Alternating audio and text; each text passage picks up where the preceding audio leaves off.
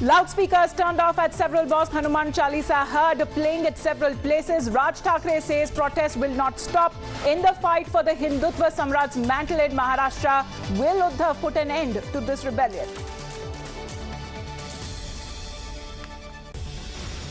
With 6 conditions set for them, the Rana couple will finally walk out of jail today. All eyes now on their out-of-jail stand.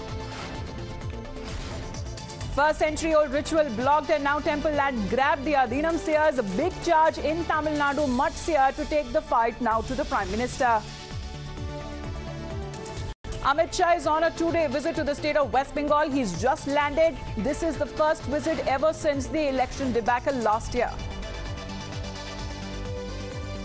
Denial follows dereliction yet again. Rajasthan Chief Minister Ashok Gehlot offers no death, no danga logic. But another Times Now SIT expose and a series of testimonies of Rajasthan officials accept on camera that writers were given a free run.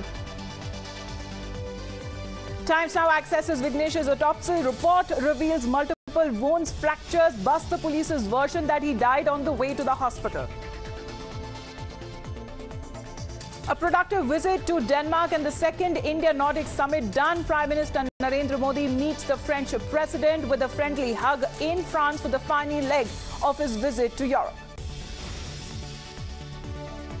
India digs out a sinister plot. Sunjwan attackers' route revealed a tunnel of terror where the BSF has detected this tunnel in Samba, which has Pakistan footprint all over it.